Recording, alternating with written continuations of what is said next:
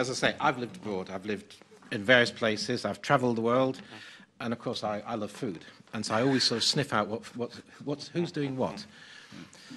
And Britain's an industrialised country. And therefore, you immediately think of industrialisation, whatever. You don't think of Britain naturally in terms of food. In fact, in the old days, it was the joke of British food.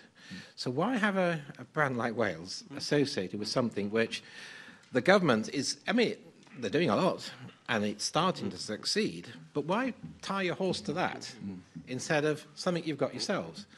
And to that extent, my view is that what's the advantage of Wales? Well, you're known for your countryside, you're known for your rurality and whatever, and so a slogan, naturally Wales or naturally Welsh, for me, with your red dragon, I think is stronger. Naturally Welsh, your red dragon, food, and then you could then use that for tourism, whatever else. I think that's a much stronger brand just than, I'm afraid, tagging it to someone else's efforts to try and improve their image. You've got your own image. Why not use it? Okay, thank you.